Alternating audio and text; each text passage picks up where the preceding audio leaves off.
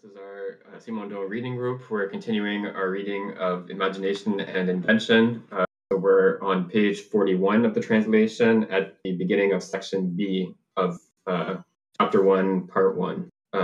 So last time we looked at, or the last couple of sessions, we looked at section A, which has to do with the, he's going through this cycle of the image that we looked at in the introduction. So he's going through the first phase of the first level of that cycle. So this is the image prior to the experience of the object. So this is the first phase, and then the first level is the biological level. So he talks about the sort of priority of motricity over sensoriality is his terminology. So he looks at, for example, single-celled organisms have this sort of quasi-Brownian motion. So they just sort of move around in a fluid in more or less random motion, which is in that kind of environment is actually an efficient way of exploring an environment to find sources of nutrition or whatever other properties of an environment that those organisms need.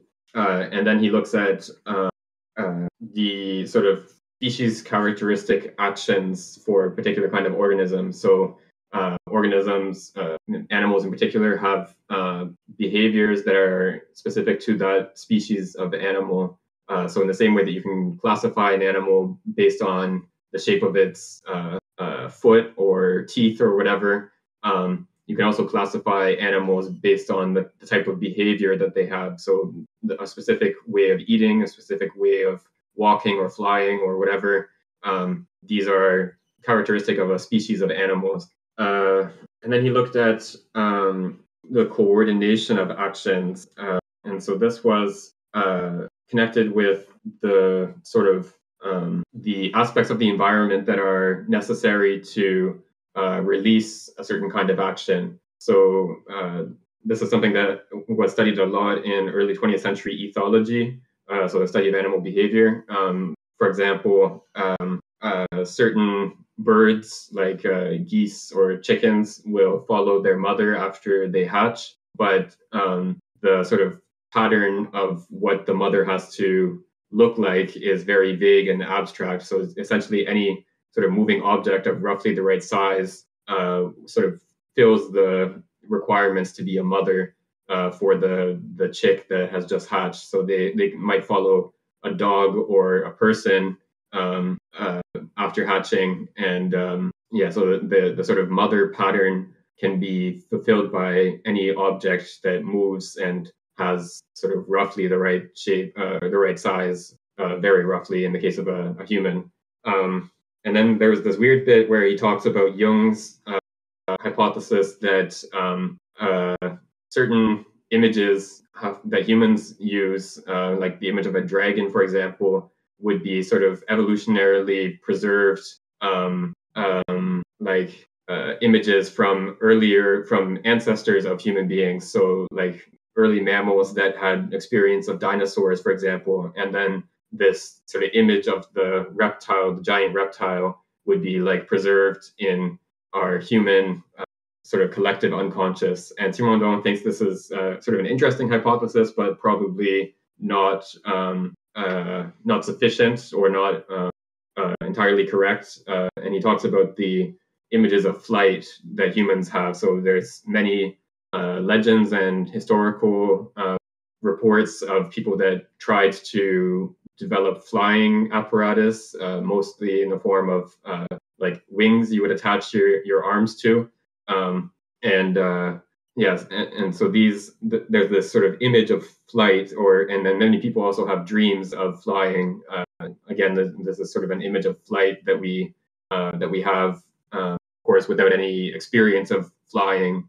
And so for Simondon, he suggests that this may, rather than being some sort of evolutionarily preserved image, it's more likely that it's through observation of birds and then sort of a subjective transposition. So you sort of imagine yourself into the flight of a bird, and this is where that image comes from. And then he also, in a later bit, I think that we saw last time, he talks about the experience of a fetus in the womb of sort of floating in amniotic fluid as another potential source for the image of flight and floating freely.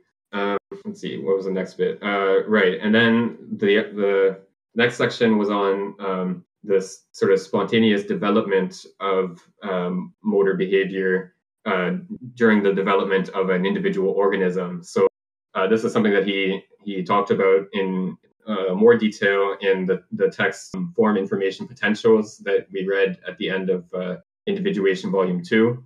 But in the case of human infants, as they develop, they have one sort of phase of action in which they use crawling as their way of getting around the world. So in the first few months of a human infant's life, they will crawl around, and they're capable of getting around a variety of environments with pretty good speed and coordination and so on. But then after a certain amount of time, the crawling starts to become awkward and sort of stopped working properly, and there's a sort of disorganization of that motor schema or motor pattern of crawling. And then after maybe a few weeks or so, the disorganized crawling turns into walking on 2 feet instead of crawling on all fours. So there's this sort of pattern of well-adapted behavior that becomes disorganized in a sort of transitional period, and then produces a new well-adapted behavior at a higher level of organization. And so there's these sort of motor images, or these these motor images that sort of correspond to these different behaviors. And we see this in lots of animals with various forms of play. So he talks about cats that will use a ball of yarn or anything that has like a vaguely spherical shape and roughly the right size. They will use it as a sort of counterpart to this action of grasping and attacking prey. And so this action is part of the development of cat behavior, and the object that corresponds to it only has to have a very abstract sort of set of features that allow it to serve as a play object. And then there's an interesting bit about human children playing with dolls, and he talks about how adults who don't really understand this play behavior sometimes think that the doll should resemble a human baby as much as possible. It should have like anatomically correct features, and maybe it should be able to move and things like that.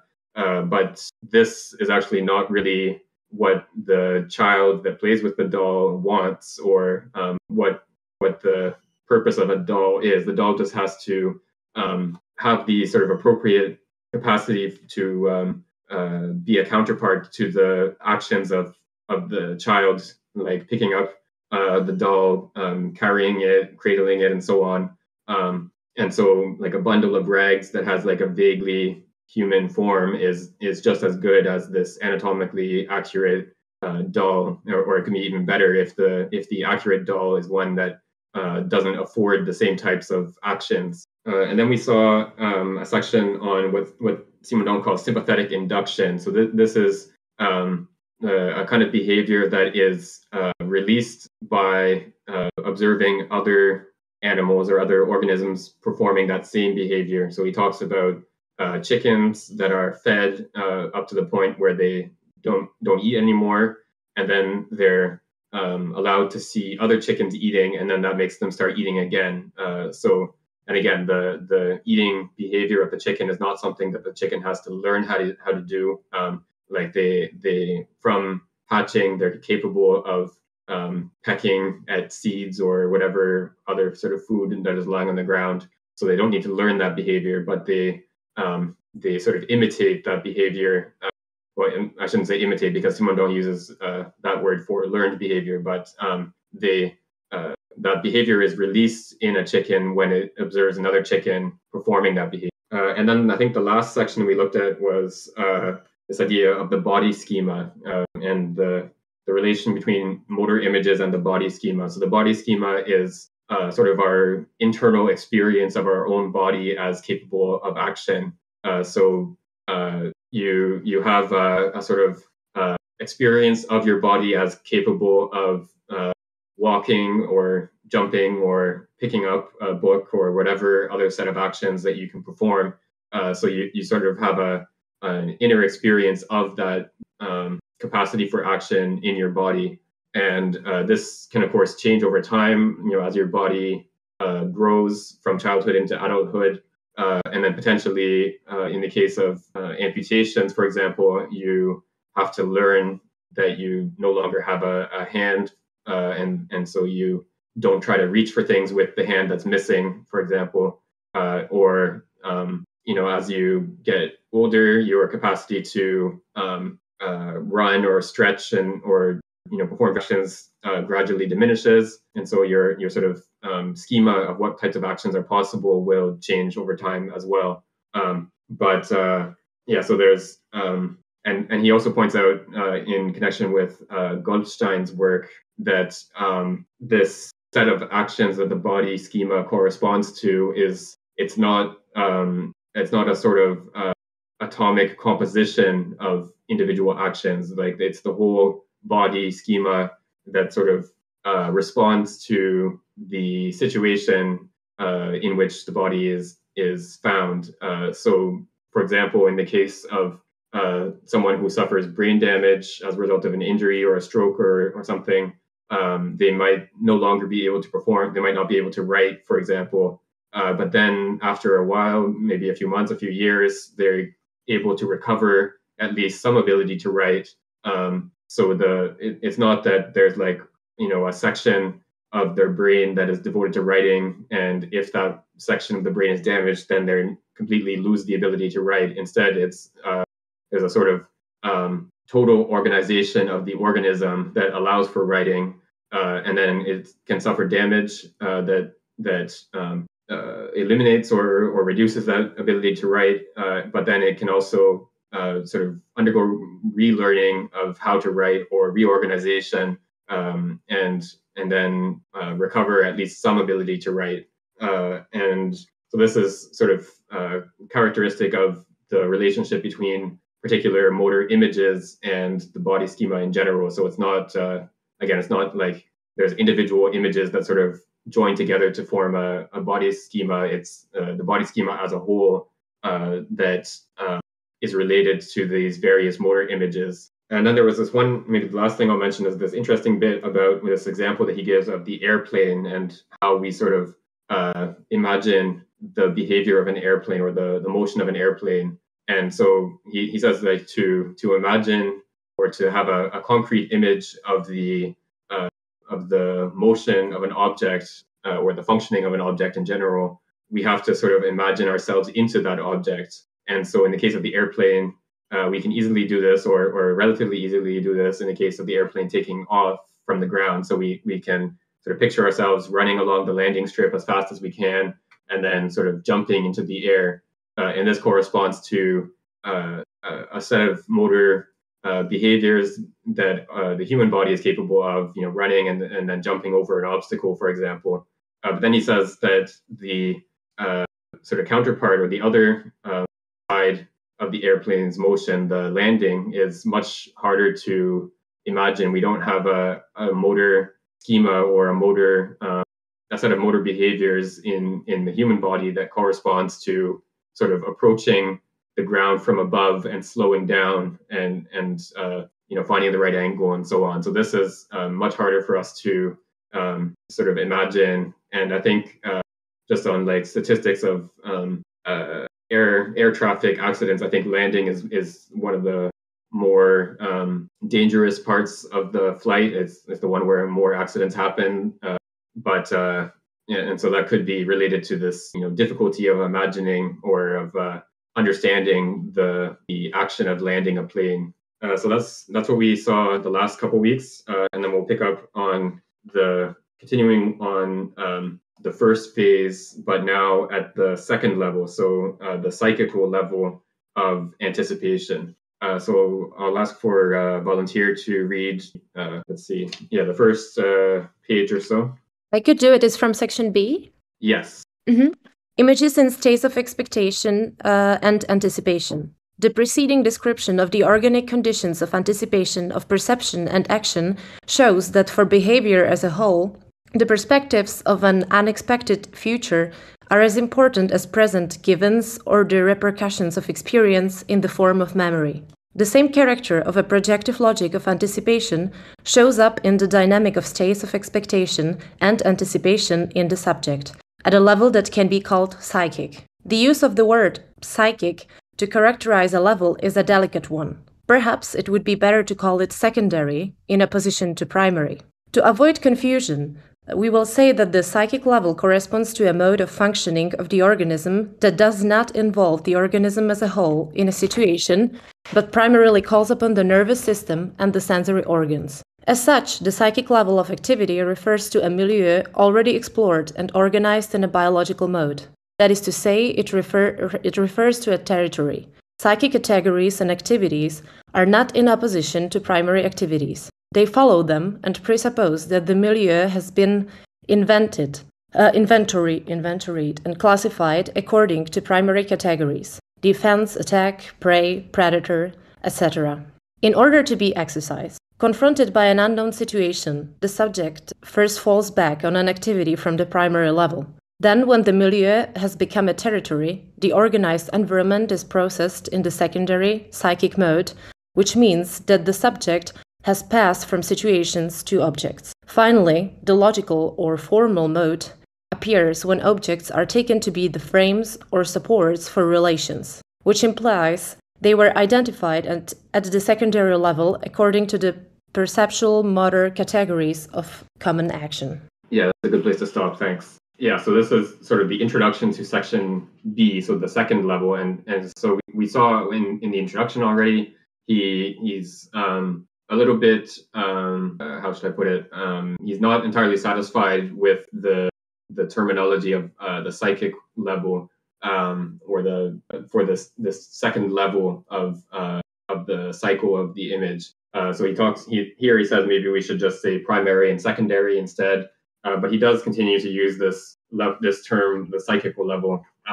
And so what this corresponds to, he already explained this a little bit in the introduction, but what this corresponds to is a level of response to the environment in which it's no longer the whole organism that responds. So at what he calls the biological level or the primary level, the organism either attacks or runs away or engages in a mating ritual or something that involves the whole organism, like the organism as a whole responds to the environment. Whereas at the secondary or psychical level, it's he says it's a sort of nervous system level response. So here we have the organism has a sort of partial response, and in particular, as we go along, we'll see that this allows for the capacity to sort of weigh different images against each other, or weigh different courses of action or different responses to the environment against each other. So an organism that is capable of acting at this second level or responding at this second level to something in the environment is capable not just of a sort of automatic response to some feature of the environment with an attack or flight behavior, but is capable of sort of a differentiated response to this feature of the environment, and can sort of compare multiple aspects of the environment and sort of make a decision. That might be sort of too anthropomorphic of a description of what exactly is going on, but in general, the organism is capable of weighing different sources of information and then responding in a way that sort of incorporates those different sources of information. So that's what the psychical level in general consists in. And we're going to be looking at how this first phase of that level, so the phase that occurs before the encounter with the object, or the sort of anticipatory phase, we're going to look at that phase at the second level, the psychical level. Okay. If there are no other questions or comments, we can go on to the next section if someone else can Yeah, let's read just one page. We'll break up this subsection in parts. From phobias? Yes. I got you. Phobias and compulsive variations, the amplifying character and expectation.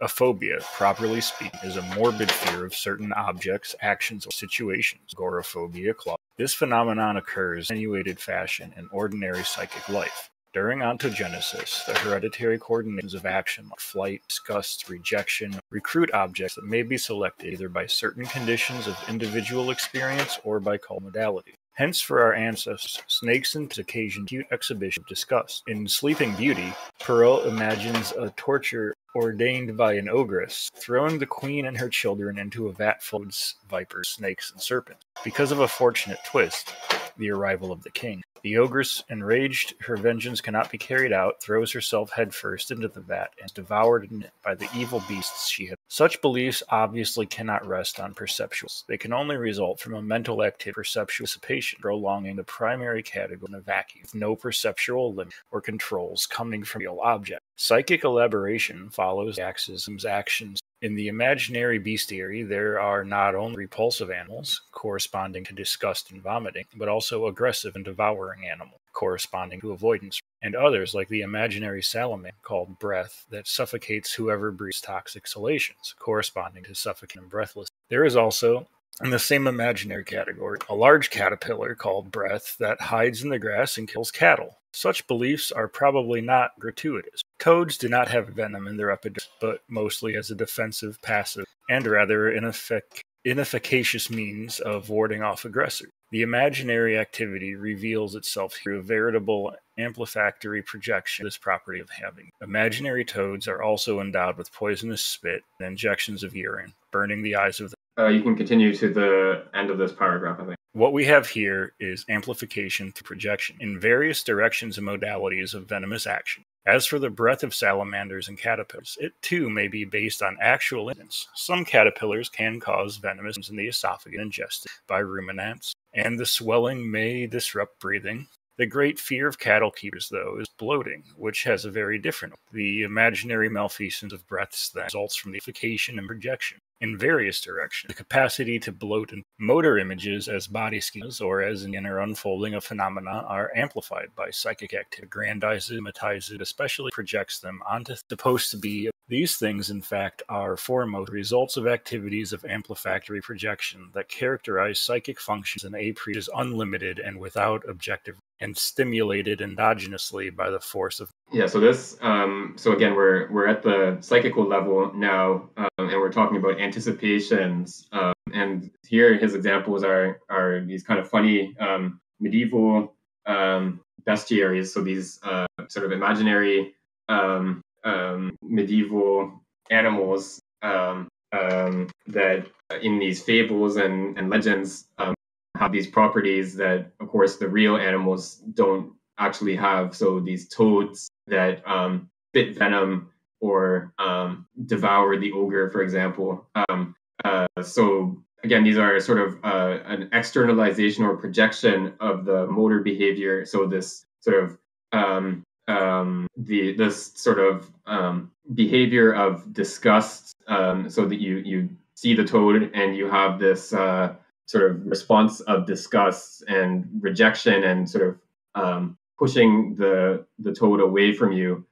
This response is sort of externalized and made into an objective property of the toad itself. So the toad is not just something that I subjectively dislike. It's something that has this sort of objectively dangerous property of spitting venom or devouring or whatever. And so this is what he sees, what Simondon here sees as being characteristic of this sort of psychical anticipation.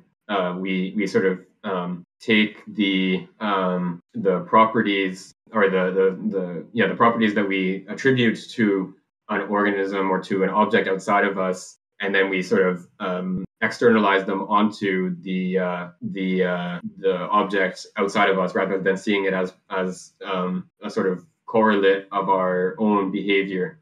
Kind of interesting that he talks about this in terms of amplification. So, one of the things that we mentioned a few times when we were reading Volume 1 of Individuation is that especially in the psychic and collective sections, he doesn't give very many examples. At like the physical level, I think the primary example of transductive amplification is the crystal propagating through the solution. But I don't think that we got a lot of examples of what amplification would look like at the psychic level. But it seems like this is one such example, the ogress from Perrault and other hereditary coordinations that lead to or generate these images of, frightful creatures. Yeah, that's a good point. I didn't think of that. So in individuation, he does give us some good examples in the earlier parts of the book. The physical individuation, we have the crystallization example and the brick making example, and he sort of mines these examples for analogies. But then in the later parts of the book, in the psychical and collective individuation, we have it's much more abstract. We have these sort of conceptual accounts of how individuation happens at these levels, but a lot less in the way of concrete examples of how this works. But here, this sort of amplification, I think, is a good. This is a good sort of example of that amplification, in the sense that we take something that has the properties of a motor image, so this sort of repulsion that we feel in seeing a toad or a snake, and then this sort of motor image gets amplified throughout the psychical life of the individual to produce this sort of fantastic image of the toad as spitting venom and devouring the ogre and so on. Yeah, I think it's interesting the use of the word amplify, because it has two meanings, doesn't it? It has a kind of meaning of adding something to something, but it also means increasing the volume of something. And I think the second meaning for me, it has a kind of relevance, shall we say, to a kind of structural idea that I'm imagining might be being developed. Whereas the second one, obviously, it seems it's more to do with the amplification, in which the meaning with something meaning is amplified. It's made larger. It's added to. It's one thing is added to another.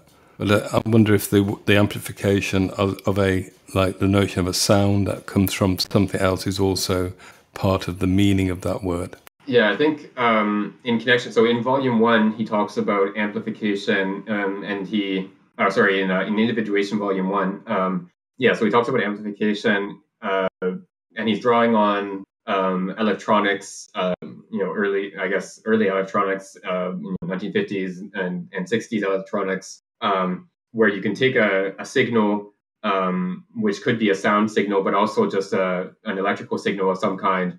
And you can amplify it. So you can, if a signal has a certain amplitude, you can multiply that amplitude using a particular electronic device. And he sees this kind of amplification as also being at work in the case of crystallization.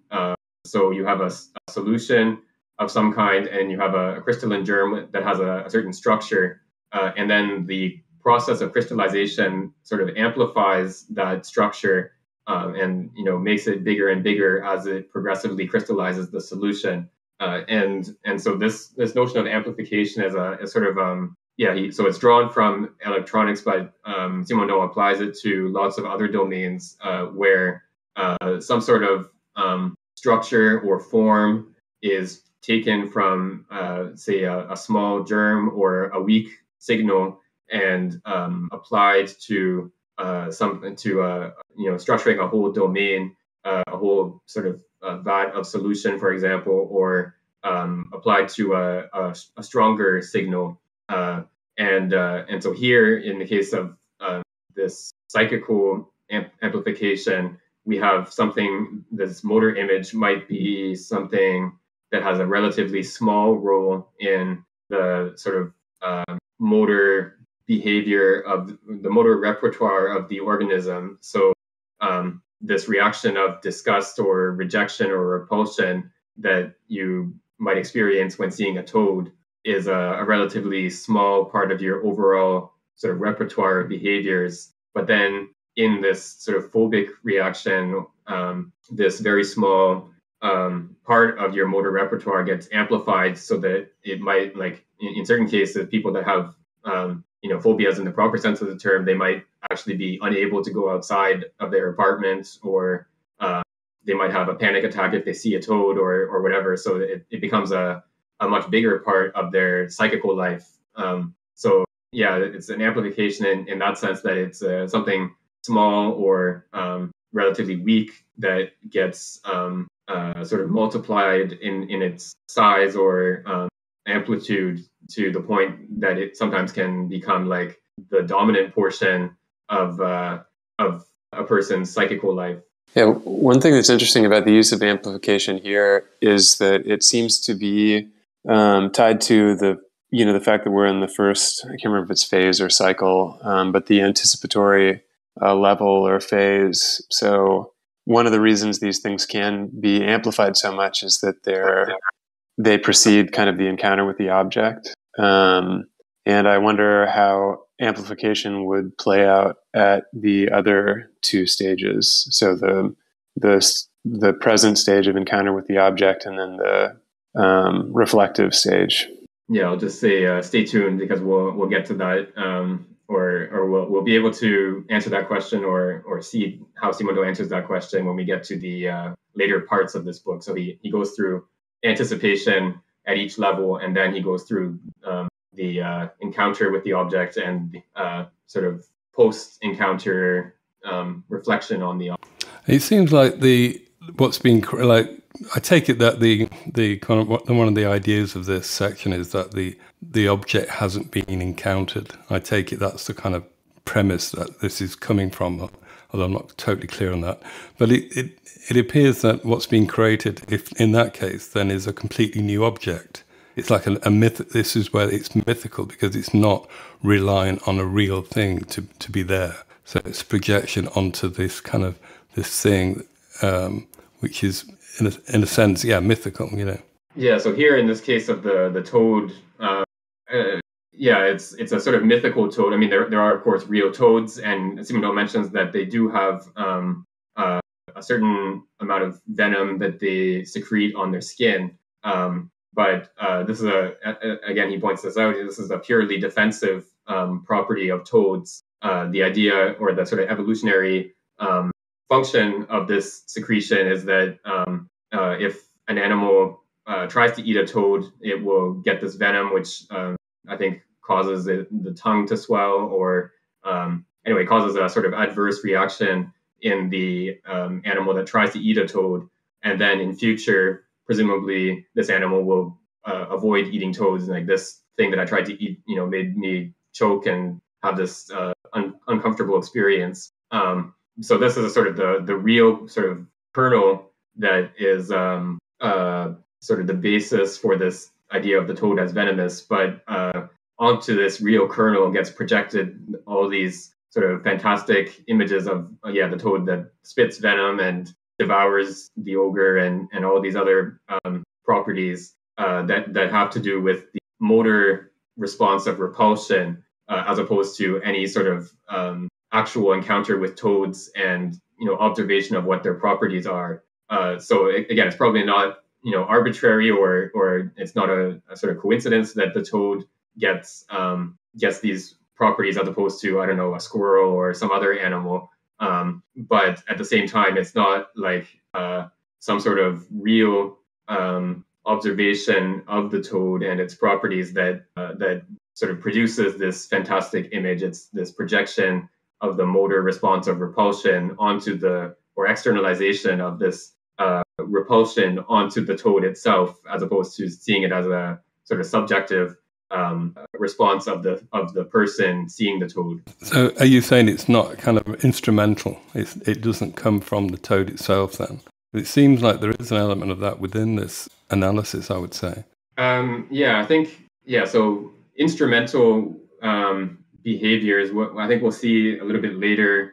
Instrumental behaviors would be something like, recognizing that a toad has venom in its skin, and then, say, preventing your dog from trying to lick the toad, which is something that my parents' dog that I Sometimes Take Care Of has done with comical results. But you might sort of recognize properties of the toad and then make decisions or perform actions in response to those properties. But having this sort of exaggerated fear of the toad and worrying that it's going to spit venom at you and so on, this is not an instrumental sort of response to properties of the toad. It's again this projection or externalization of our subjective dispositions to action in response to the toad onto the toad as an external object. And often these sort of phobic responses can be even the opposite of instrumental in a sense. So like people that are afraid of heights, they often have like a sort of panic response when they find themselves near a cliff, for example, and that actually, of course, makes it more likely that they're going to fall than if they had a sort of calm response to the situation. So yeah, these phobic responses are not only are they not instrumental, but often they can be like counterproductive and make it more likely that you're going to suffer harm than if you responded in a sort of objective way to the object or situation that you had this phobic response to. Okay, let's go on to the rest of this section. Up to the next subsection break if someone would like to read. I can read. We're at these automatisms. Yes. These automatisms of amplification and projection could be uncovered, perhaps, in different aspects of collective myth and individual belief. Objects offered by the world as a screen for this amplificatory projection differ in time and space, but the fundamental dimensions of the activity it projects remain the same because the network of motivations barely changes. At the very least, this network of motivations expresses conditions that are modified only slowly over time. In today's societies, the myth of man-eaters and children devourers tend to disappear as the fear of hunger as basic motivation tends to wane. The ogre, the carnivorous monster, or the beast eating flocks and shepherds, like the beast of Gévaudan, are images of the past. To fully imagine an ogre, one must feel hunger and be haunted by the desire to eat one's neighbors, as happened in the sieges of certain cities during the wars. However objectionable such a feeling may be, this tendency serves as a seed for the image of the ogre when it is amplified and projected outside, on a being with a human form and an insatiable hunger whose object of choice is human flesh. The Minotaur, the Morhout of the Tristan and Isolde legend, ghouls, etc., represent the result of the same projection in different eras and in different cultural contexts. In other cases, the process of amplification continues to be exercised without producing a projection. In other words, no myth surfaces. There are neither man-eating toads nor devouring ogres, only a compulsive exaggeration of certain aspects of protection, preparation, and precautions. Ombre Dain analyzes a number of cases of compulsive exaggerations in his course on motivation and the problem of needs. A compulsion is a behavior undertaken by an individual without any other motivation than warding off the anxiety or guilt that would arise in the absence of the action. Compulsive exaggeration is the disproportional amplification of an activity that may originally have been a reasonable precaution. Exaggeration translates this effective amplification, linked to the a priori aspect of motor anticipations, and imagination and action. The fear of lacking food, instead of being projected through ogre or images of monsters, may be expressed in the indefinite hoarding of food supplies, sugar or salt. Certain aspects of greed may be interpreted as compulsive exaggerations. Ombre Dain points to people who never leave home without taking along a quote-unquote, a just-in-case, en cas, a small portable meal for mitigating the sudden deprivation of food, even if urban travel renders such precautions entirely futile. Ombre Dain also cites exaggerations in personal hygiene, the fight against microbes, etc. Certainly such behaviors have been noticed in mental illnesses, but they exist as well in non-pathological life and may take on a collective turn, to the point of becoming veritable quote-unquote patterns of culture. Each civilization amplifies certain defensive modes with corresponding exaggerations against poverty, disease, the transgression of certain norms, etc. This amounts to a collective imaginary projection in the form of mythical images complementing such exaggerated anticipation behaviors, the wandering Jew, the devil as tempter and seducer. Phenomena such as the arms race are, at least partially, of the order of amplification through compulsive exaggeration. They are correlated to mythical images of the enemy, the yellow or red peril, etc. In his film Neighbors, McLaren has translated this phenomena of amplification and acceleration of rival and oppositional conducts. Bourdain indicates furthermore how rising anxiety recruits with increasing prematureness cues from an objective situation that might lead to a lack, much earlier than the moment at which the lack becomes real. The fear of lacking air in a tunnel, connected to claustrophobia, accentuates the feel of traces of smoke or dust, which indicate the confined character of a place's airflow. A psychosis of, quote, poor people deprived of clean air, unquote, is starting to develop in large cities, where the composition of the atmosphere is far from indicating a danger of asphyxia. Could certain allergies be considered comparable to the amplificatory processes of defense activities? Certainly, this is the case with regard to the effects, although the psychic aspect of the activity has failed in the case of allergies, while it is clear and conscious for compulsive exaggerations, which are accompanied by a plethora of justifications and reasons. I think all this follows pretty clearly from the first part of this section. This notion that these amplificatory projections can be collective and also historically dependent is, I think, very interesting. That at different times, or even at the same time in different societies, different mythical images or kind of collective compulsions may arise. This idea of the people who never leave home without taking along a just in case. Just as a personal example, when I lived in New York, I had a boss who had been in a building close to the World Trade Center on September 11th. And he and his coworkers apparently got stuck in an elevator. And so every time for a long time, so every time he left his office to go downstairs through the elevator, he would take a full bottle of water with him because of the experience. Obviously, the elevator didn't commonly stop, but it was this compulsive exaggeration based on that experience. Yeah, that's a great example because it's in some respects it's a rational response to a situation that he actually lived through. The experience of being stuck in an elevator and presumably lacking water. It's a sort of rational response to that. But then of course the sort of prolongation of this response. Most of the time at 99 point whatever % of time you take an elevator, it doesn't get stuck, and so this is probably not a necessary precaution to take. But again, it's such a sort of small behavior that it doesn't really sort of impede his life in a sort of noticeable way. But there are people, of course, with obsessive compulsive disorder who have to check that their stove is not on 100 times a day or something like that, and so they can't leave the apartment because they are afraid that the stove is going to burn down the apartment when they're not there or something like that. So here, this amplification is not just a sort of quirk or strange habit or something, but it actually sort of takes over their whole life, and they're not able to function.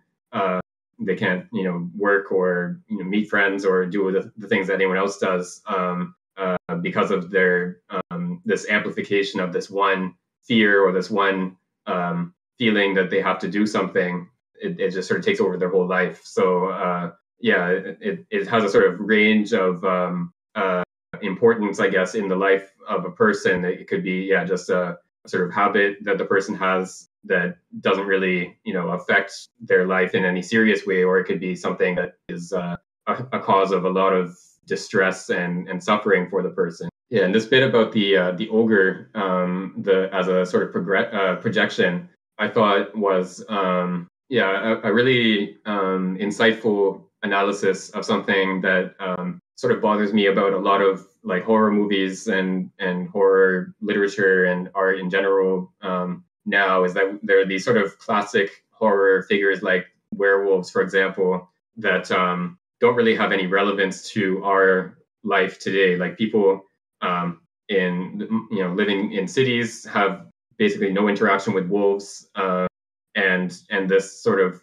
image of the human being that transforms into a wolf and attacks other humans has like no sort of relevance to our lives as we live them today. It's just sort of an inherited sort of artistic or literary trope that we sort of hold on to. But I think it makes sense in the context of say medieval life, where you actually do fear that your livestock will be attacked by wolves, and then you and also you have a real experience of going through hunger and starvation, and then you can sort of imagine the situation of like the siege of a town, or a period of famine or whatever, and you start looking at your neighbor and thinking it might be desirable to actually eat your neighbor, but then of course sort of having a repulsion at this thought, and sort of projecting it outwards and saying that this is something that those sort of other creatures, those monsters do, but not something that I would do. And so this is a sort of real experience for people in say medieval Europe or in other times and places, in a way that it's not real for us as viewers of a werewolf movie today. So this is I think a really good way of analyzing why some of these movies, I think, are sort of shallow. That they don't have, like, a lot of times they rely on just sort of jump scares and things like that to evoke fear, and don't have a very deep, I think, resonance in our psychical life in the way that werewolf stories might have had more resonance in the life of someone who had actually lived through these kinds of experiences. Yeah, I think it's interesting that at the beginning of this this section we've just read, so he gives a kind of clear idea, a kind of metaphor for the projection. So he says right at the beginning, objects offered by the world as a screen for this amplificatory projection. Different. So he's kind of imagining it like a film that's being projected onto an object. But he says the objects change, but the underlying motivation doesn't change, or hardly change, or it might change very slowly. And one thought from that is that, in a sense, we have to search for the object. I mean, what you're saying about the inadequacy of films, contemporary kind of horror films, say, that the image that they put forward for as the screen for the projection of the fear, which one may find unsatisfactory, which implies that there is a kind of a correct image. There is a correct the screen or the object. Sorry, the object that acts as a screen somehow must conform better to the thing that motivates the projection in the first place. And I mean, in thinking in that way, one could perhaps say that is the role of the auteur, the originator of this, perhaps. Yeah, I think like Simondo points to some of the other sort of more realistic fears that we have in sort of contemporary Western societies, and fears of poverty, fear of disease is of course a prominent one now in the last few years. Fears that we really fear, like, that are part of our lives, I think have more resonance for us than a fear of being attacked by a wolf creature is not really something that we sort of experience in our lives. And so one of the roles of the creator of a film, the screenwriter or director or the actors all together, is precisely to sort of evoke some of these projections. It doesn't necessarily have to be a fear, but these sort of images that we have in relation to our our motor behavior and our sort of externalization of those images onto a person or onto an object, tapping into those sort of collective projections onto objects and putting them into a form that we can experience collectively, I think is one of the roles that artistic creation and in particular film creation has of allowing us to sort of access those elements of our psychical life in a way that we wouldn't necessarily be able to do without experiencing the film or the other artwork. I wonder if some of these images are not necessarily like biunivocal, in the sense that something like a werewolf, which may have had its origin in collective fears of literal wolves, or I don't know, roving like bandits in the 100 Years' War or something like that, can be repurposed to express fears of like losing control or something like that. And maybe part of the success of like contemporary movie, that a contemporary horror movie on the basis of something like, one of these monsters, depends on the director kind of repurposing the image so that it responds to contemporary fears. Yeah, that's a good point. Oh, sorry, go ahead. No, I was just wanting to say that I think that's something that maybe can be seen in the story of Frankenstein, like as the monster before, kind of transforming into contemporary zombie films that I think kind of really managed to mirror this, like wild movements of the market and everything, and viruses and stuff like that. So I don't know. Because the original story of like Frankenstein was him being born kind of, like from this fear of people at that time being afraid of public dissections and the subjugation of their bodies and so on. And I think like the contemporary zombie version of this kind of, I think, shows how these fears shifted and how they evolved in this, like, from this like one figure into this like mass and stuff like that. So I don't know. It's maybe like an interesting thing. And also one more thing, I don't know where I have read it, but I think it's also interesting to see how these myths take shape outside of like our Euro-Atlantic zone, sort of. And I remember I've reading somewhere about certain new mythologies that arise in certain regions in Africa, I think, where people, for example, imagine ATMs coming alive, spitting money and like eating people and stuff like that. So I don't know, that's also just like it's interesting to see how in certain regions there is still the capacity to imagine completely new mystical beings like that. Yeah, that's interesting. I know that like there are places where accusations of sorcery are like real, parts of people's lives that, like, if you become sort of a prominent person in politics or business or whatever, and someone accuses you of being a witch, that can have a real consequence on your life. It's not just some sort of weird story on Facebook or whatever. But and I think in our own societies, that we have the phenomenon of urban legends that there was the one like what is it about, like the gang that goes around and flashes their headlights at you, and then if you flash back, they attack you or something like that.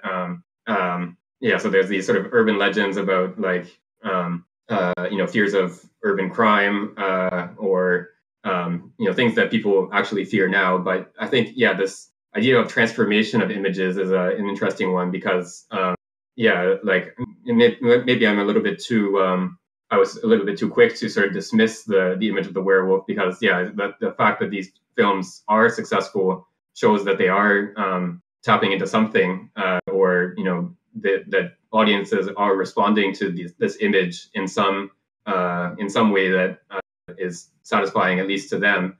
So I think something like the fear of transformation of your body and sort of losing control of your body, that's something that is potentially at work. And I know a lot of vampire movies have connected with fears around AIDS and blood and transmission of diseases through blood and so on. So this is something that obviously is sort of a contemporary transformation of the vampire myth into putting contemporary fears into this old image. So I think it would be interesting to look at what sort of transformations images undergo in relation to contemporary or historical changes in the types of fears or the types of affective responses that people have to various situations, where an image might be created in response to one situation and then undergo transformation and be used in response to a completely different situation. I have a question. In New Zealand, like a collective dance move called haka, like when some kind of games start and there's like that kind of dance move together. So my question is that if haka cannot be an example of this case, then that is the difference between like unconscious reaction and then unconscious reaction, and then haka must be designed, collectively manipulated dance moves. So what do you think about that? Like haka can be an example of this case? Yeah, I think any sort of performance that has a public character. So yeah, the haka is, I guess, in part meant to sort of intimidate your opponents and sort of demonstrate your collective unity and coordination and so on. Anything that has this similar sort of character of intimidating your opponent or demonstrating some sort of properties. I think that might sort of fit this idea of amplification of motor behaviors. I think that makes sense. No, thank you. Let's go on to, let's see. Yeah, let's read a page or so into the next section, if someone else would like to read. Yeah, I can do that. Okay, number 2, particular aspects of images and a state of fear, doubling. Negative expectation, fear, has its own mode of image organization. It was carefully studied and described by Lucretius, who sought to use philosophical thought and the critical spirit as a means of delivering humanity from the effects of fear. That is, the images it engenders and the exaggerations it produces. According to Lucretius, the fundamental fear afflicting humans is that of death. All related fears, for instance of disease and poverty, are but indirect to minor aspects of the reaction towards the threat of death. The essential character of the fear of death lies in its effect on the imagination, the doubling of the self. A person sees himself standing next to his own corpse, lamenting the poor dead person, almost as though we see a dead friend. This imaginary and illusory doubling leads to a feeling of great sorrow by anticipation, for we presume that a time will come when we will be a corpse, one in which consciousness and sensibility will be preserved. Lucretius opposes and denounces such doubling since, according to strict atomistic materialism, as soon as humans die, the atoms, molecules that compose them, disperse. The soul, which exists only as the gathering of lighter atoms within the corporeal envelope, disperses and consciousness disappears. Because the connective forces that made the living compound have ceased to exist, nothing remains of this compound but components as scattered after death as they were before birth. The nothingness after is perfectly analogous to the nothingness before. Before our birth we neither felt, after our death we will neither feel nor be conscious. It is not enough to describe the illusion of imagination stimulated by fear. It is necessary to analyze its effects to combat them. When an animal fears, it absorbs its fear in a flight reaction. Humans know in advance the uselessness of flight when danger is omnipresent, such as in a storm. Deprived of refuge in the physical world, humans then invent a transcendent alternative in a more powerful being. They forge the image of God so that they may then petition them. In reality, it is still from out of themselves that humans operate this doubling by positing outside of themselves the image of an analogous but more powerful being. The trouble is that after the dangers pass, the double actualized and materialized image remains, threatening humans from the heavens to appease its wrath. It must be worshipped, honored. It must be offered wretched, bloody, and criminal sacrifices like that of Iphigenia. In sum, with this doubling that allows them temporarily to appease their fear, humans have lost their freedom. They have become alienated, to use the expression Feuerbach would later take up. Religion is the superstitious fear linked to this actualized and ritualized image, and the rituals connected to it. The analysis of Lucretius, echoed by Horace, leads to seeing the supernatural as a set of images drawn from reality and human life, illusorily aggrandized and severed, in order to serve as support to the act of supplication of the sacrifice and rituals to which humans are led by fear. Right, so this section is taking up themes from Lucretius. And Lucretius is someone that Simondon refers to quite a bit, actually. We saw this. He has a fairly extensive analysis of Lucretius in his text "History of the Notion of the Individual" that we read in Individuation Volume 2. And here he's talking about Lucretius's sort of theory of the origin of religion. Lucretius holds, and so he's a good Epicurean. He thinks that there are gods. They're just sort of composite entities that exist outside of between the worlds, and so they don't actually care about anything that we do. They don't sort of send us suffering or gifts or want us to worship them or anything like that. They're just these entities that exist outside of our world and don't have any interest in us. But then, so the question is, where does this idea that the gods care about our actions, where does this come from? And Lucretius sort of grounds all of this in the fear of death and this sort of imaginary doubling of the self that happens in our depiction of death. So we imagine ourselves as the corpse, and then also as the person standing next to the corpse and mourning our own death.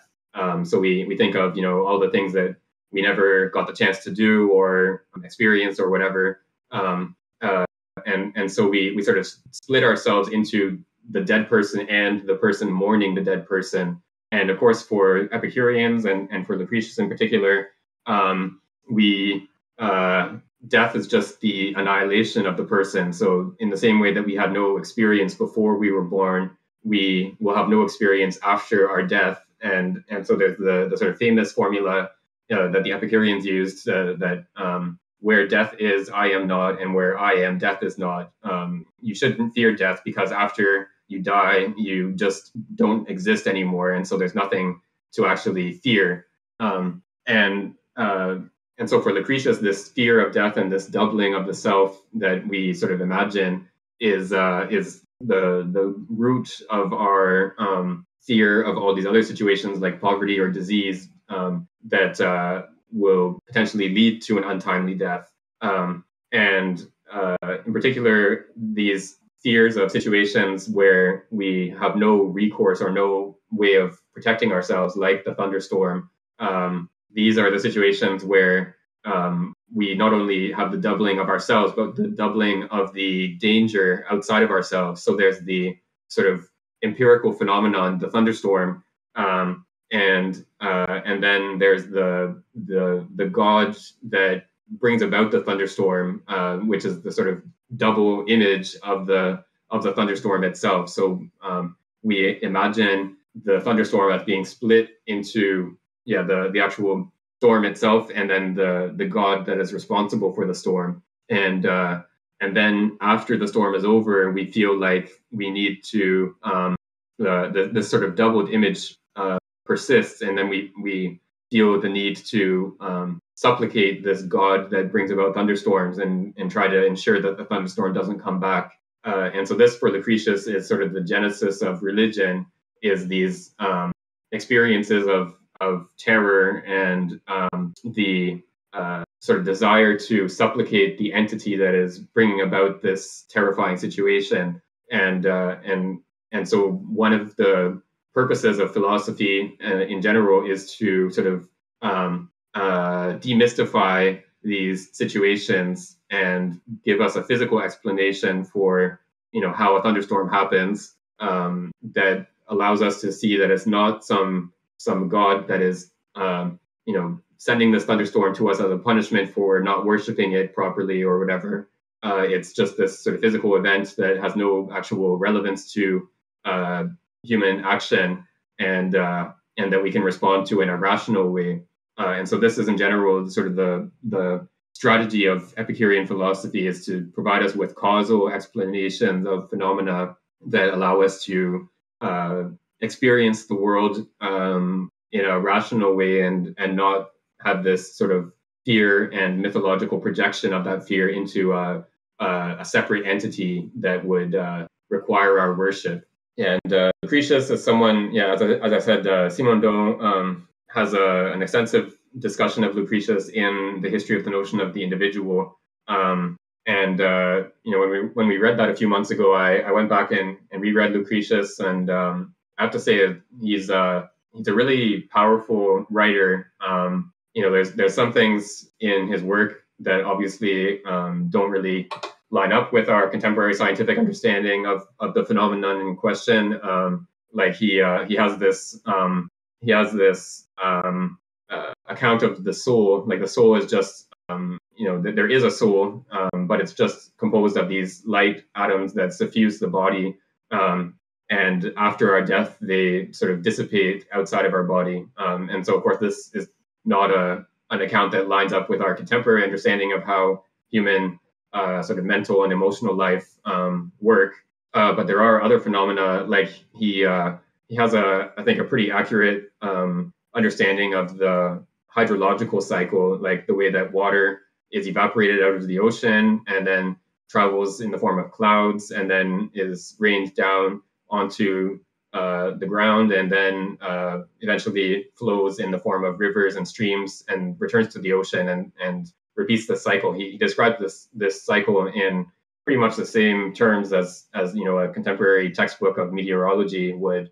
So there's I think a lot of really valuable stuff that we can take up from Lucretius, and this sort of general approach of understanding the world in a way that allows us to not have this fear of that we're being punished or rewarded. I think this is a really valuable aspect of Lucretius that Simondon wants to sort of take up as well, even if he doesn't adopt a lot of the sort of mechanical explanations that Lucretius proposes. So let's go on to the next bit. If we can read the rest of this subsection, I believe. Yeah, that should be good. So if someone would like to read from there. I can do it. Is it as a complement starting? Sorry, just a sec. Yes. Okay. As a complement, Lucretius proposes methods aimed at countervailing the power of the imagination with its miracles and illusions, robbing humans of freedom, especially in the amorous passions. There is a kind of medicine of the passions that is sketched through the intermediary of an objective representation of nature. Epicurean wisdom aims to provide the individual with an exact knowledge of his own limits and also real but very modest needs. All that is required is to avoid pain and to satisfy natural and necessary needs. We might say that Epicurean wisdom consists in giving to the present its full plenitude, by not allowing it to be devoured by the forces of the imagination, which constantly anticipate and wrench humans from the present in order to launch them on a quest for all that is not given in actuality. Instead of being at rest in the limits of their present, humans explore the seas, V for power. Sorry, I don't know how this is correctly. V for power and desire wealth, thereby depleting their own wealth. The short time they have for living. Imagination is a force that wrenches one from the present, prevents rest in the state of ataraxia, and pulls one towards the anticipated future and realities that present sensations do not give. The imagination has the power to make humans strangers to the present situation and indifferent to what they are actually given, as if it wasn't really theirs. In contemporary, or at least recent terms, we might say that the image alters sensation, denatures it, diminishing the force of the present that is the basis of wisdom. To fight against the image as a power of anticipation, Lucretius was in fact led to recognize the projection effect that characterizes it. Yet doubling seems very specifically linked to negative states of expectation, implying fear. The apparent independence of the image, severed from the subject while expressing the subject, corresponds to a barrier that the subject constructs between himself and the reality posited by doubling. With fear, the subject installs himself inside a retrenched camp erected with the means at his disposal. The future is foreign because it is outside. The world is dichotomized into inside and outside because the emergence of the barriers result from a defensive and expulsive movement. Even the gods, imagined to fight threatening realities, are foreign to the present human order of the subject, since they lie beyond the defensive barrier.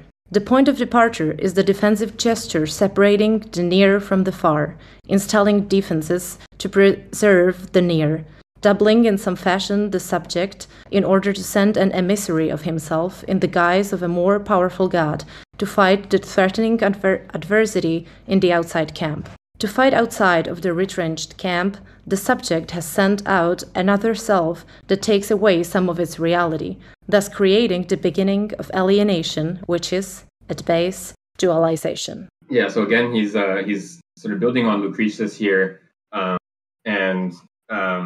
so there's this Epicurean notion that we just have to, and again, there's the sort of folk Epicurean idea that like Epicureanism is all about eating and drinking and being merry and all that, but it's actually the actual ethics of Epicureanism was all about moderation, and there are certain you have to satisfy your sort of basic needs of food and shelter and so on. But you should avoid the sort of search for infinite pleasure. This was another theme in Lucretius, that we seek these infinite pleasures, like the quest for wealth, the quest for power, all these things. We always want more and more of whatever the entity, the aspect of reality is that we're seeking. But this kind of infinite search for pleasure, or this infinite acquisition of wealth, for example, will never satisfy us. We'll always have this desire for more, and so we should instead restrict our desires. We should only desire to satisfy our necessary needs, and not seek pleasure in these sort of infinite, never-ending quests. And so this is sort of the Epicurean ethics that Lucretius proposes, or he doesn't introduce it, but expounds, I guess. And in particular, it's the role of the imagination that Lucretius sees as dangerous. So he talks about how, again, in your quest for wealth, you always imagine, I could have an even bigger golden chain, or an even bit nicer car, or whatever other sort of aspect of wealth. You can always have a bigger one, or a better one, or a newer one, or whatever. So you always imagine more and more wealth that you could have, and so this, no matter how much wealth you actually do acquire, you can always imagine yourself having more, and this imagination sort of pushes you onwards to always feel unsatisfied with what you actually have. And he talks about this in relation to love, or lust, I guess, that you always sort of have this imagination of this infinite pleasure. Your imaginary perfect partner will provide this infinite amount of pleasure. But we should sort of restrain our imaginations instead, and be satisfied with what we have. That's sort of the Epicurean relation to the imagination. And he sees fear, as Simondon points out, fear is the most powerful element of the imagination, or it's in relation to fear that we have the most powerful imaginary sort of projections, like the ones that we discussed in the last section on the fear of the thunderstorm, for example. But the other emotions are capable of bringing about this kind of exteriorization as well. But in relation to fear, we have this doubling of the subject and then a sort of splitting, or sort of complementary to this is a kind of splitting of the subject into two domains. And we sort of take a part of ourselves and posit it outside of ourselves, is sort of the abstract description of what's going on. So we have this fear of pain or death or whatever, and then we separate that fear from ourselves and sort of make it into something outside of ourselves that we then have to relate to by worshiping or supplicating or whatever. So this sort of externalization and splitting is the sort of root of alienation, which is, again, not a word that Lucretius uses, but one that Feuerbach uses to describe the way that religion sort of separates humans from themselves and splits them into something outside of themselves. Okay, so let's go on to the next section. If someone could read, this one's a shorter section, so if someone could read actually, I think maybe I'll read if that's okay. So yeah, I'll read this section. Oh, I have the French one again. Let me read the English one. Okay, so subsection 3, the image and positive states of expectation. When states of expectation are positive, implying desire and active seeking, the image still corresponds to an amplifying projection, but no doubling occurs here because the dichotomy of the near and far is no longer postulated. The positive state of expectation acts through the suppression of obstacles in real distance. Positive desire constitutes images according to a relation of immanence, an inversion of the transcendence produced by fear.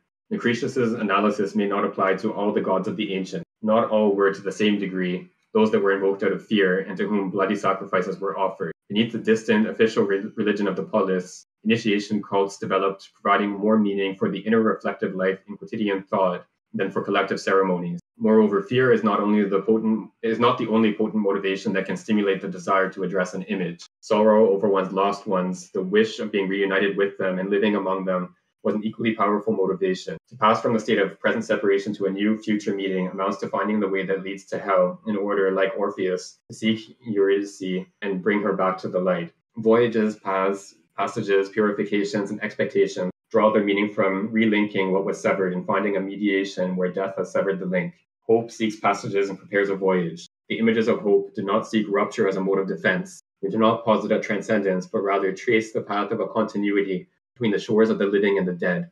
It is the subject who must transform and purify himself to be worthy of the voyage. The beyond begins in the now and with the first steps. Mediation, the imminence of revelation, the fate of the divine through the human and in the form of human existence. This is what is found in early Christianity as a religion of hope. The very idea of incarnation and the image of nativity summarize this movement, which is the opposite of alienation. The divinity may be here, hic nunc, in the straw and on the wood, like this board on which we place our hands. Nativity is the image of the absence of distance of the divine. Like the life of a child, the divinity begins here. The word immanence, in fact, is not quite suitable to express this genesis without hiatus, for immanence seems to lock up and contain what is immanent. Anticipation through hope brings a continuity with regard to the present that is like a birth. The dimension of eternity, too, takes on a different sense as anticipation of a personal future in individual religions of hope. Personal eternity is a new life, a resurrection, symbolized by morning and the flame as we see in the lanterns for the dead topped with a rooster in the Germigny cemetery near Orléans. Palingenesis and resurrection belong to modes of anticipation where present reality is never defined, never irreversible. Even death is not an absolute boundary or barrier. The anticipation of reincarnation or resurrection goes beyond death, reconnecting temporal continuity to one's first existence. It is impossible to sketch, even summarily, the richness and diversity of the images through which various peoples have invoked a future life. There is, however, concerning the beliefs of antiquity, a beautiful and wise book by Franz Cumont, Lux Perpetua. Right. So this is a sort of supplement to the last set of the last discussions.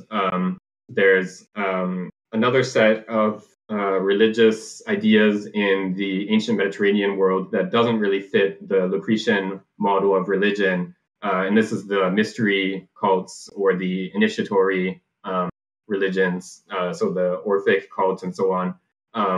so these were sort of supplements to the official state religion of the different city-states of the Mediterranean world. So in Greece and Rome and I think other parts of the Mediterranean world as well, there were these initiatory religions. So they were sort of officially they were secret. So you weren't allowed to reveal the mysteries of these religions. Like you can't sort of publicly describe what the rituals consist in and so on. Even though, of course, a large portion of the community were members of these initiatory religions, and so they knew very well what the rituals consisted in. But so it's sort of the opposite of there's the public religion where you build temples and perform these sort of public ceremonies and so on, and then there's this secret religion or sort of open secret religion that is the complement to it. And so yeah, this is what these Orphic and other mystery religions consisted in, and Simondon is sort of connecting these kinds of initiatory religions not to the fear of death, but to the desire to be reunited with our loved ones who have died. And so this is another sort of source of images that, all sorts of. He mentions sort of in passing this notion of this image of the rooster on this in a cemetery. So the rooster, of course, crows at dawn and sort of wakes everyone up, and then so the image here is that there's a sort of spiritual awakening or a resurrection that will happen in the future, where the dead will be reawakened and reborn. And so there's all kinds of images that various peoples around the world have used throughout history of that corresponds to resurrection of the dead or reuniting with the dead. This is really interesting because I went to a exhibition that had a bunch of Kofun period haniwa, which are basically these tomb ornaments made of clay.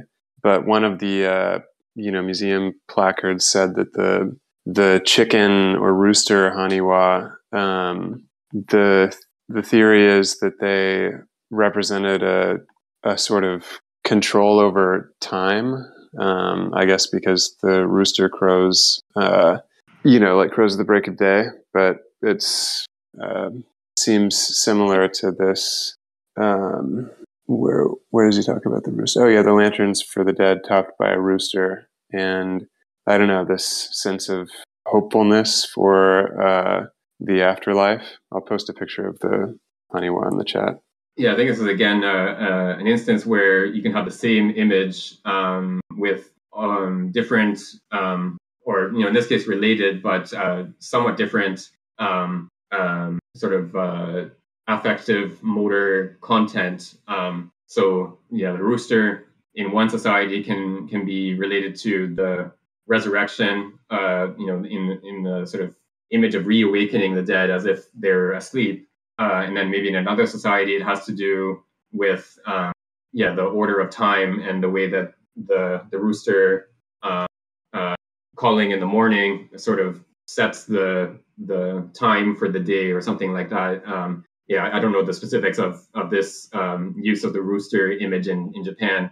But it's interesting that we can have the same image, and even in this case, a similar sort of affective domain, like they're connected with the hope for being reunited with the dead or for reawakening the dead, but maybe in a different, the sort of details of how this image works might be different.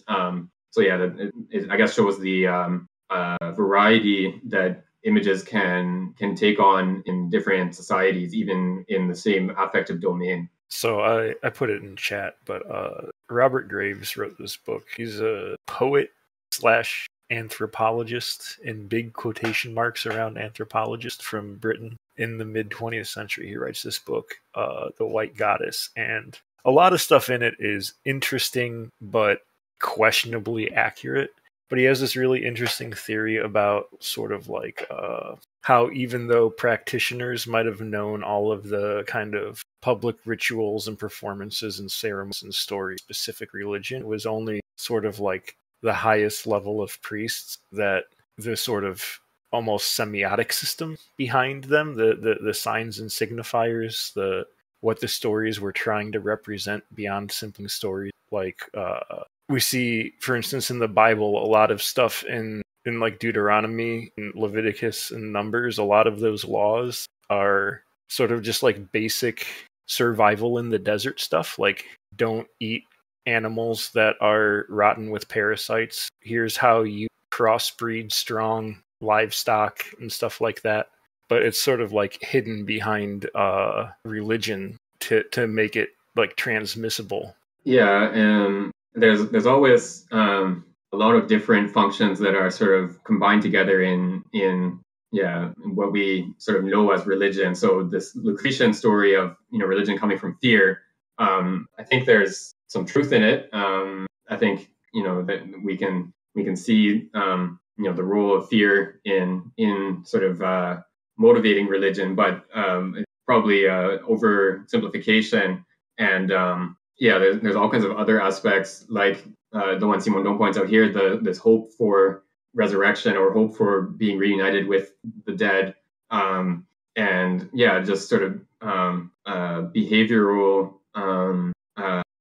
practices, I guess, things like how to divide property after someone dies, how to build a house, how to keep your livestock. All these sort of everyday practices can be sort of regulated in religious terms as well. All these different aspects get sort of combined together and influence each other in extremely complicated ways. Religion as a sort of aspect of social life and affective life and everything. There's obviously much more to it than just what Lucretius emphasizes. And I'm taken by the kind of dimensions of time that seem to be within this narrative, the kind of notions, for example, eternity, how it becomes like a personal eternity in relation to religion and things like that. I mean, the other thing that brings to mind, though, is that myth, I think with the rise of philosophy, myth is something that's questioned and it's spoken about as like stories people tell to kind of make sense of the world, and the implication of which obviously is that they're not true. There's an interesting bit in volume 1 of Individuation where he talks in the part about psychical individuation. He talks about this phrase from Spinoza, "Sentimus experimurque nos aeternos esse." We feel and we experience that we are eternal. And so Simondon talks about this sort of feeling of eternity, or this inner experience of eternity that we have at the same time as we also have this sort of experience or knowledge that the world will go on after we die, and we won't be there to experience it. And so how we have these sort of both aspects, both experiences at the same time, and how religion, for example, but also art and various other aspects of human societies and cultures sort of maybe emphasize one side over the other, or combine them in various ways, or try to account for this apparent contradiction between the two. So this notion of a personal existence after death is, of course, a very affectively important one. Like, in some sense, of course, after you die, your body is still around. So there's some part of you or some aspect of you that does survive after, or that does continue to exist after death. All the atoms that make up your body are still there. They just sort of have a different configuration, and they might get taken up by worms that eat your flesh or whatever. There's something about you that does persist after death, but that's not what we sort of really think of as personal existence after death. What we want to have is a sort of existence in which me as a person, like my thoughts and feelings and desires and all this, continues after death. and so this is sort of what we hope for when we hope for resurrection or eternal life or something along those lines. So somehow our sort of inner experience or our feeling of eternity gets transposed into this personal form, and we sort of think about ourselves as existing after our death. And that's sort of one aspect of this desire for eternity is the personalization of eternity, as you pointed out. Yeah, it also makes me think of like Plato, for example, the kind of notion of ideas and the belief in the soul and things like this, which kind of place the essence outside of the bodily, shall we say. So in that sense, it does allow for an eternal existence, shall we say. I mean, I think it's Nietzsche, I can't remember who says that Christianity is kind of is a continuation of Platonism, basically. Yeah, so Plato has, I mean, there's, of course, with Plato, it's always difficult to sort of pin him down because his texts that we have are, besides the possibly apocryphal letters, they're all dialogues. So we have these personalities. Sometimes Socrates speaks and gives us an account, and we can sort of assume that may be Plato's own position, but not always. But yeah, there are aspects, or there are places in Plato where he describes the existence of the soul after death and before birth. The Phaedo, I believe, or maybe the Phaedrus, I get those two mixed up.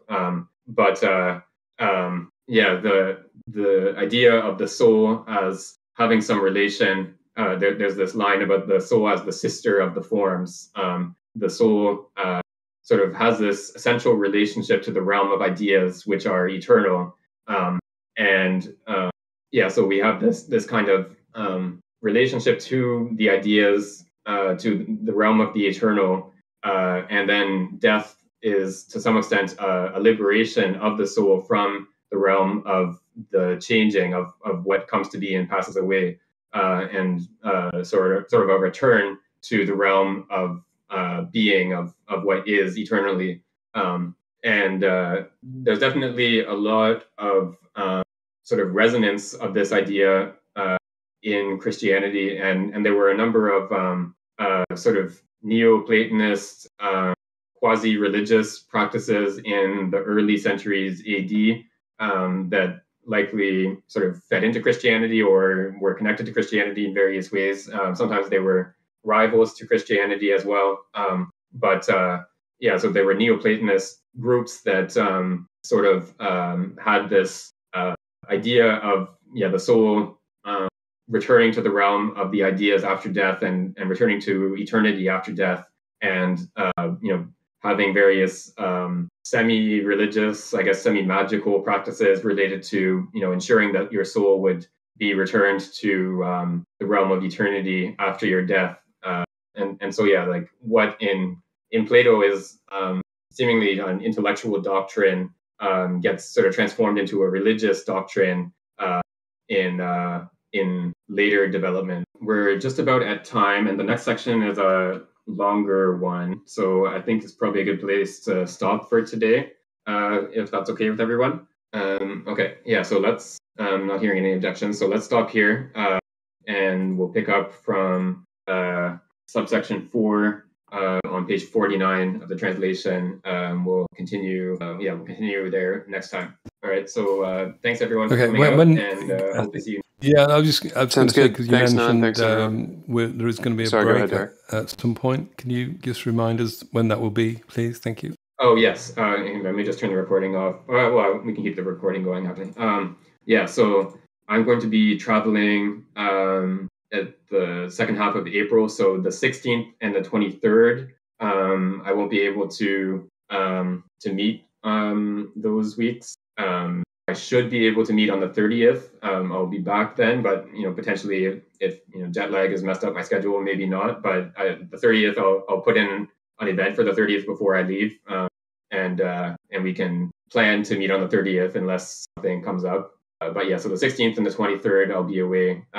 But what I suggested last time we can do is if anyone who has not read Individuation Volume 1 might want to take a look at it, or if you have read it, you might want to go back and see if you can make any connections with with what we're reading now, and or bring up points that we haven't looked at, and so on, and then we can sort of discuss it over the chat while I'm away. Okay, so yeah, that's our plan for now. Unless anyone else has objections or other ideas, you can put them in the chat, and we can discuss that over the next couple of weeks. So yeah, thanks again, everyone, and see you next week.